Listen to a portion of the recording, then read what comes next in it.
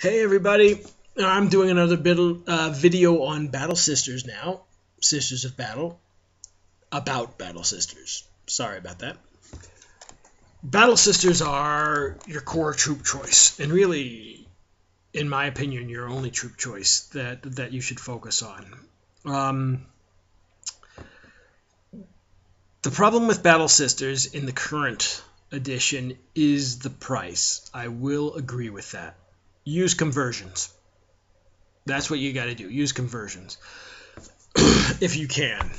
I don't know. Get some plastic Space Marine models and call them sisters. I don't care.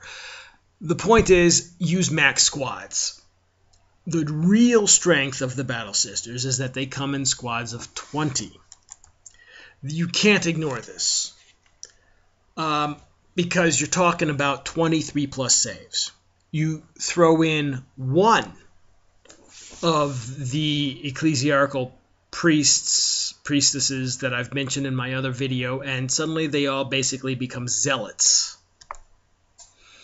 with hatred and well, anyways, that's what you got to do.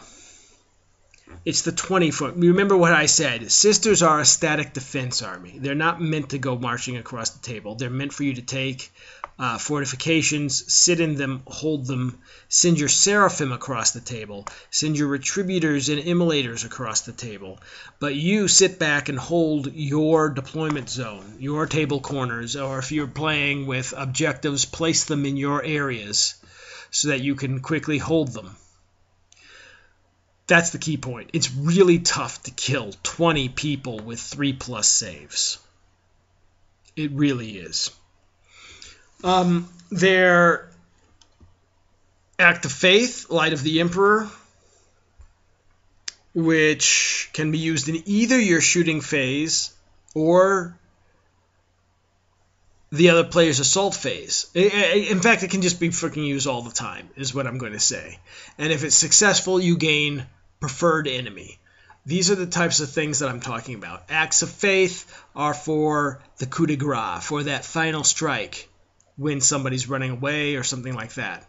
Before that, you're using your war hymns. Use your war hymns to adapt your Battle Sisters to the situation.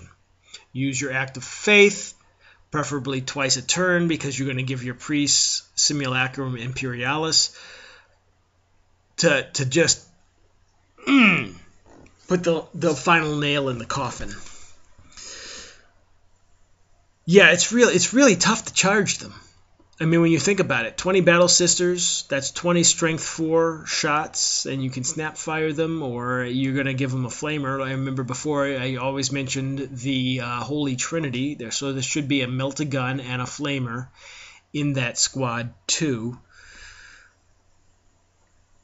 to really make them hard. I mean, you can imagine a single bastion with one full troop choice of Battle Sisters. So that's a bastion with 20 Battle Sisters sitting inside, shooting it out. You upgrade it, you give it the heavy bolters on the bastion. They're firing that too.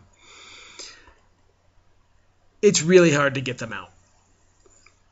The key point is the full squads. Most people don't use the full squads because how are you going to get the 20 Battle Sisters? But in one, and I admit it, I used proxies. I used Dark Eldar plastics as proxies, but I played with just a full troop choice of Battle Sisters. I had a Fortress of Redemption and 4 full battle squads of Battle Sisters. So that's 60 Battle Sisters. Lining the walls, lining the sides, inside, up top, on the bottom, everywhere around it. It's really hard to get through those guys. It really, really is. If you're going to play Sisters, then you got to invest the time and money to make a proper army list. And the key strength of the Sisters is that basically you're going to have your standard troop choice with a +1 ballistic skill, because instead of being 3-3, they're 3-4, with the 3+ armor save, and a 6+ invulnerable save.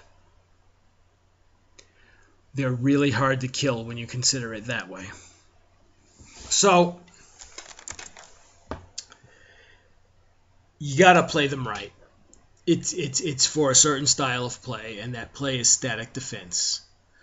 Your Seraphim and your Retributors are your quick reaction force.